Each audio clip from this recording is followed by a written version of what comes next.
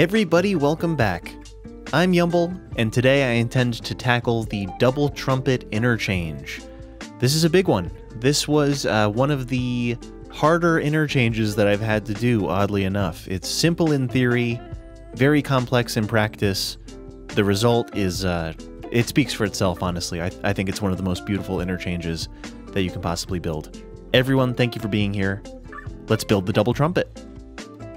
Here we have an example of a trumpet interchange. It is a three-legged interchange, meaning it's connecting three directions of highway, and it is completely free-flowing. So there's a lane for everybody, and everybody has a lane, and traffic does not have to make a left turn crossing over any of their buddies. So that's great. Imagine we wanted to connect two highways with this, though. What you could do is make what's called a double trumpet. So here I've actually used Move It to copy the trumpet and paste it over here. This type of design is really great when you have two highways that are going past one another, but you want them to connect to one another as well, making it into a 1, 2, 3, 4-way intersection effectively. A lot of places will use this little extra road in the middle, which isn't really its own highway, it's just a connector between the two, but oftentimes people will choose to put a toll booth. I'm not going to do it today, but we totally could if we wanted to. Slap a toll booth in here and get some credit for the cars going on and off the toll road. Today, what I'd like to do is actually take this design and consolidate it, imagining that the highways were perpendicular to one another instead of glancing off of one another in this example here. Let's see if we can't move these closer to one another and make something a little more beautiful. I want to say up front that I found this one deceptively tricky, I would call it. The double trumpet seems simple and elegant, and it sort of is, but I found making a design that I was happy with, that made sense, was rather difficult. So the first thing that I'm doing here is I'm refining our 3-lane highway down to 2 lanes, using the mass transit 2-lane highway. Very useful roads. If you haven't got the mass transit DLC, I would strongly recommend it. And I'm going to start with an 8-meter overpass. This is going to be our first road, just going up over the highway. 2 meters away, 2 units away on either side, so 8 units across in total. And the first thing to really decide is what the radius of your inner loop is going to be. I'm going to go with 7 units, which is somewhere between large and small. I would say, yeah, 7 units is kind of a happy medium in my opinion, aka 56 meters. So I'm going to go up by an additional 7 units. Your mileage may vary depending on what sizes you pick, but the radius of this is going to be 7 units. So we're just gonna run this around 7 units, 7 units. I may adjust the slope or the grounding of this later for aesthetic, but 7 units is good for me for now. That ramp is pretty bad, so that'll be fixed later. Now the next one is going to be our outer, one of our outer loops. This one, I think it gets upgraded to a 2-lane road eventually, so maybe I'll just draw it in 2-lane mass transit road. So I'm going to go 7 units up, 2 units away from our original road. So I'm using the road guidelines and snapping pretty effectively on this one. And then I'm going to use the freeform road tool, come off of this road straight, and then find the point where it snaps to 2 units away from this one, and that'll automatically make a 9-unit radius curve. You can always just make a 9-unit radius curve on your own too, whatever you want. So now this is actually going to split off. On the one side, it's going to go 9 units over to our to the same place the other road went to, and on the other side, it is actually going to split off in the opposite direction. Also 9 units, so I'm actually going to turn off road guidelines for a second. And we're going to use the curved road tool. 9 units straight out, and then 9 units to the right. This first road that I've built is actually backwards. That'll get changed later. Cool. So that gives us the opening gambit of our interchange and gives me a bunch of measurements that I'm going to need to complete this thing. The next move that I'm going to make is using our original shape here. I'm going to go up to this turn, and we're going to use road guidelines again. 2 units away from the original spot, once again. And this whole time I'm doing 8 meters high. 8 meters is a nice kind of medium height. You'll notice that these are fairly thick, so you lose about 3 or 4 meters off the thing. So in order to have a substantial enough overpass, I've found 8 meters is kind of where I like to be. But starting at this curve, I'm going to match this one. So I've gone, I'm not sure how to verbally describe what I've done here, but you can kind of see it. 2 units away, going back towards the highway. And we're going to cross the highway here. I believe we'll go to the center point. That looks good. And this one is actually our opposing loop. So I'm going to... This same loop that we have on this side, I'm going to do with this one. Our starting loop, that is. So that means 7 units up, and then a 7-unit radius curve the whole way around.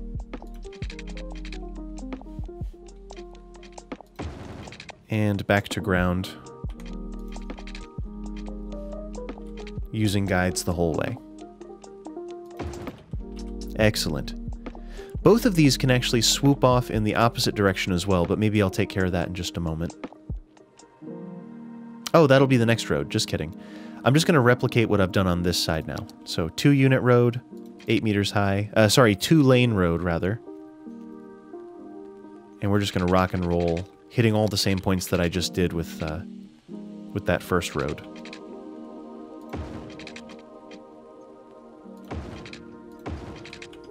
Curve it around, freeform road tool. Boom. Same thing, we can break this one off to the left. And also to the right. Don't forget to switch to curved road tool when you're not using a guide. Freeform is fine when you have guides, but otherwise wouldn't recommend it. Great, so now we can make this connection, or rather we have this measurement where this side ends, and we can turn this original road backwards. This is the left turn coming from the highway in this direction. It's very confusing. I'll be looping the camera around. I'll try to keep you informed what direction the camera is looped. This pillar is going to prove to be in the way because these roads have to turn to the right. So how about this? Let's move all of the pillars to the middle by just drawing roads across in the center. Oh, 2-lane road can do its thing. So I'm going to choose to put a pillar in the center of each of these, because that makes the most sense to me. Like, move the pillars from the sides to the middle. Very easy. And coming across. And this road is backwards. As I said earlier, this is it's deceptively simple. The idea of the double trumpet is very, very simple and elegant, but then when you actually go to do it, there's a lot of heights and a lot of curves that I've found. So this road is going to curve to the right, 7 by 7, and we're going to ground it. The slopes will be fixed later. And the same road on this side is going to do the same thing. Now that we've moved that pillar out of the way, we can make our right-hand turn, 7 by 7, down to ground. So far we've done the left turns and the straight-through traffic. Now it's time to solve the right turns. So all the right turns are generally the easiest on any given interchange. In this case, I'm going to turn off node snapping to make it happen. So what I'd really like to do is continue our motif of 7-unit radius turns. Ah, interesting. So 7-unit radius turns for this means I'm going to want it to end here, but -7. So that means I'm going to go 16 units. Your measurements will vary, but here's what I'm doing. I'm going to go down to ground. Starting at the end of our interchange, we're going to go 16 units down to ground. And then I should be able to do a 7 by 7 curve here, if my math is correct. And these two will wind up next to one another. Turn snapping back on, or snap to node. There we go. So now these two roads can kind of get to know one another. I don't want to connect this one directly because it'll look pretty bad. But what I do want to do is go maybe 5 units up and then have them connect using the freeform road tool off the end of that one. I think that's a good way to do it. So that is our right turn coming from the southern direction based on this orientation. So that's pretty good, and I'll try to remember that I did a 5-unit curve there. I'll end up doing the same thing on the opposing side in just a moment, but let's do the right-hand turn coming off the highway in this direction. Now, what options does this give us? I'm going to turn off snapping again, and I'm just going to work backwards. So 7 units brings us right to where this road is going to come out. So ultimately, this road is going to serve the same purpose as this one across the way. So I'm going to do a 5 by 5. All these numbers are different every time I do it, depending on the radius of this thing, so make sure to pay attention to your own numbers if you're following this design. Don't get hung up on the numbers I'm using, unless you want to replicate it exactly. And I'm going to continue this road back. And how about this? For this one, I'm just going to match this. I'm just going to match where this one comes out on the opposing side, just for aesthetic reasons. No functional reason whatsoever, just for looks. So we'll match that. That's a 7-unit thing. We're going to do the same trick. Freeform road off the end of this right turn and connect it at the end there, just so they end at the same place. Turn these backwards. Now this road, for aesthetic reasons, we're going to have the right turn coming off the highway follow these, because I think it'll look nice. That's truly the only reason. It ends up being an 11 by 11 curve, that's fine. And then we'll have it end up where this one does, so that one becomes a 7 by 7 right-hand turn. So I'm going to take everything I just did, that was a mouthful, I'm going to go make that happen on the other side, and then we're going to connect the whole thing up. I gotta say, it's less of a trumpet and more of a French horn at this point, because we've got loops and valves and all kinds of shenanigan going on. All manner of craziness. So, looking at the ends here, we have to figure out a solution for how these things are going to connect. I see 3 lanes going into the thing and 3 lanes coming out, which is great. The lane math is right on the money. I've decided that 6 units is probably a good distance to try to pull this off from, and I know I want 4-unit spacing, so I've selected these 2, which are 4 units apart. So this central single lane coming out and this dual, well, dual 2-lane going in, I guess, now that I've set that precedent. So 6 units away using guidelines. I'm just going to go 10 units back just to establish something.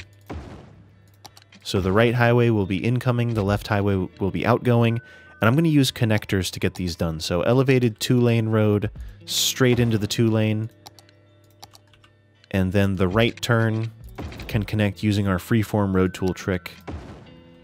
Beautiful. That's one side. The other side is going to be the freeform road tool trick on all of these. So come off straight from each of the roads and then click the end point. This one will actually just be a straight road. And then freeform road tool trick for the last one, which was the left turn off the highway. And that looks great. I may have to do markings on these to make them make a bit more sense, but overall that's exactly what we're looking for. For this side down here, I guess I'll have to see when the whole thing is completed how I like it, but my gut is saying that we're going to use the freeform road tool trick and just go, I think, 5 units away. Yeah, we'll just do that. 5 units away and connect it. The way that I got that measurement is simply by going 5 units down and then connecting to the highway. Now there's a nice node there, so now the freeform road tool trick becomes very easy, and there's going to be a lot of merging happening at that point, but that's fine. We'll see the effects of that later. We'll see if it affects anything. I'm going to do the same thing on the opposing 2 sides. Now there's a few housekeeping things that need to happen for me to be happy with this. Obviously this is terrible and needs to be fixed, as well as potentially the removal of certain nodes or the movement of certain pillars and the sloping of things. I don't like this slope either. So let's address some stuff. This is messy. So let's take node controller, click on the node. Node controller renewal will automatically make some small changes to it, but we need to shift click each side to separate them a little bit. So if you shift click the dot, click the node, shift click the dots on the edge, and you can align it with either side of the 2-lane highway. That'll space the connection out just a little bit, and then I'm going to take move it and actually wiggle this just the tiniest little bit.